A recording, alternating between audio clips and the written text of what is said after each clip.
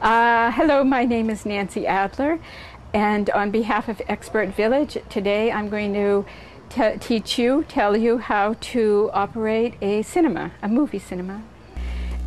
This is the platter. There are 3 tiers here, and this is called a platter system.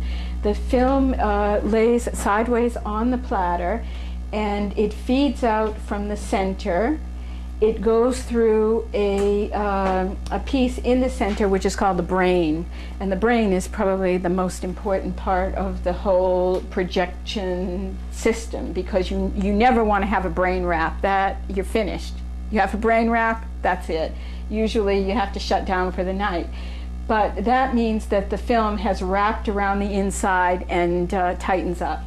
So what we do is once the film is on the platter, it goes through the brain, it goes around those spindles, it travels over to the projector head and across the top where it laces up, and then it's down, it loads through the cinema, down past the sound head, and then it comes back to the platter and it rewinds on a different platter.